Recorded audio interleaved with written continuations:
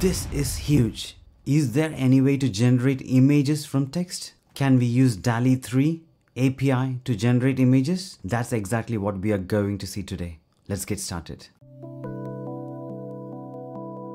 Hi everyone, I'm really excited to show you about DALL-E 3 API. I'm going to take you through step by step on how to run the code and generate images using ChatGPT DALL-E 3 API. I've already covered the beginner's guide in the previous video. I've linked that in the description below. So first, import OpenAI.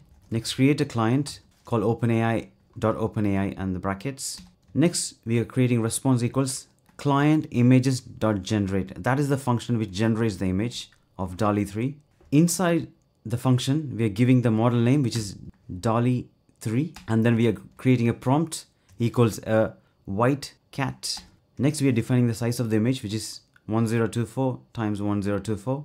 Next, we are defining the quality, which is standard. Next, we are defining n equals 1. En is the number of images you want to generate. After that, you just type image URL and response.data0.url. That will return a URL.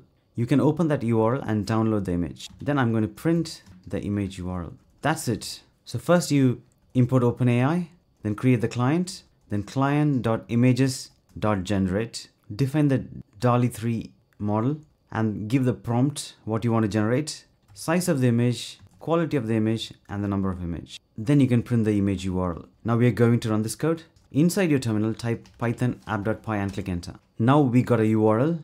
Now I'm opening the URL, open, and here is the image of the cat which we just generated using DALL-E 3 ChatGPT API. That's cute, isn't it? I'm going to create more videos in regards to ChatGPT, so stay tuned. I regularly create videos on my YouTube channel regarding AI, so please have a look. I hope you like this video. Do like, share and subscribe, and thanks for watching.